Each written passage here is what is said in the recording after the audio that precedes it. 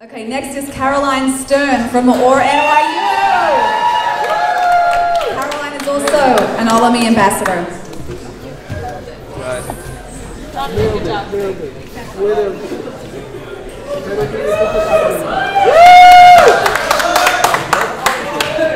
Hello, my name is Caroline Stern. I'm a junior at New York University, and I've been involved in the Olami organization Maor since I was a freshman. I have done Maimonides 1 and 2. I've learned in large and small groups from amazing educators, and I went on the Olami Maor Israel trip funded by Marasha the summer after my freshman year, and I stayed for J internship as well. I am also currently an Olami ambassador for my NYU campus. My journey towards Jewish greatness began with believing in God. I had this amazing madricha that I would meet with on a weekly basis my freshman year. And one Wednesday, she decided to teach me about the indirect evidence that God existed. I came away from that meeting and something clicked inside of me. A wall had fallen down. I all of a sudden had this huge affirmation, and I knew I had to put it into action. The answer was Israel. From that experience, I gained the tools to develop my Jewish greatness. All of a sudden, I began to look at midos, and that really drove me as a human. I began to look at empathy for others than less fortunate, and gratitude for experiences like this, as well as listening to anyone that needed it or me. In addition, began to learn Gamzu Latova. It was also good.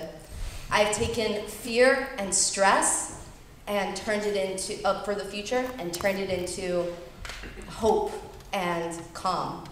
Because I know that I have Hashem with me, and I know that any challenge He puts in my way, I can overcome.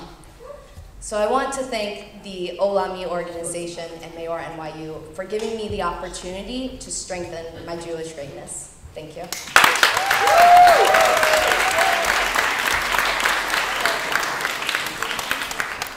Caroline, you know, a smartphone has lots of features. So does Judaism.